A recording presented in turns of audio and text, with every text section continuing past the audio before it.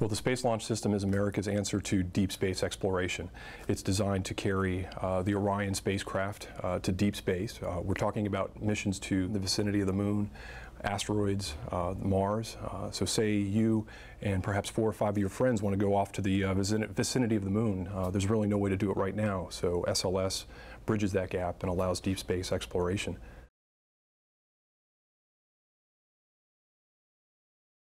No American-built rocket right now is capable of carrying our astronauts to even low Earth orbit, never mind deep space. The Space Launch System is being designed to be a heavy lift rocket, meaning it can carry an enormous amount of crew, cargo, science experiments off to beyond low Earth orbit, back to deep space, where we had been back during the Apollo era, but have not been back since.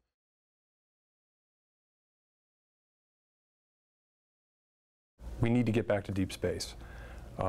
We have not been back to the vicinity of the Moon since 1972, and the capability of doing that is very unique, and it brings with it some fantastic possibilities for human spaceflight exploration. We are talking about missions to capture an asteroid. 65 million years ago, it was a bad day for the dinosaurs, of course.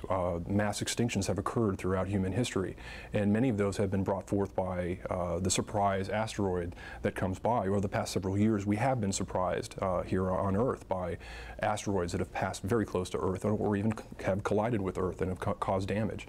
The dinosaurs did not have a space program, so SLS brings forth the capability to go out and explore and perhaps learn more about these asteroids.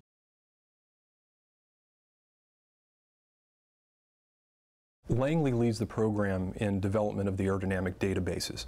We do this using advanced computer simulations of the aerodynamic environments around the Space Launch System vehicle as it flies through the dense part of the atmosphere on its way to orbit. We also do a great deal of wind tunnel testing, so we have a good partnership between computer simulation and wind tunnel testing. We still have to do the tried and true wind tunnel testing to verify a lot of these loads and forces that are applied to the vehicle. So Langley's role in development of these databases is to play a large part in the determination of whether or not the vehicle can survive the aerodynamic environment that is imposed on it during flight.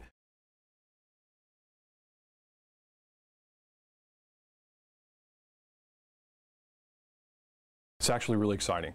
So this second round of testing at the Transonic Dynamics Tunnel is again focused on the buffet environment, or how the aerodynamics as the vehicle goes through transonic flight shakes the vehicle. If you stick your hand outside of your car window, you not only get the hand is not only pushed backward at 70 miles an hour, but it's also buffeted, it's shaken. Imagine those forces at Mach 1, Mach 2, as you are on your way to orbit on a large vehicle like this. The vehicle can shake a great deal. And so the test here at TDT is focused on ensuring that the loads imparted to the vehicle by those unsteady aerodynamic forces, that the vehicle can take the loads and not break apart. One thing that's really exciting about this test is that we may change the shape of the vehicle. We're testing 3 different nose cone shapes for the solid rocket motors, the two slender boosters on the sides of the core stage of the Space Launch System.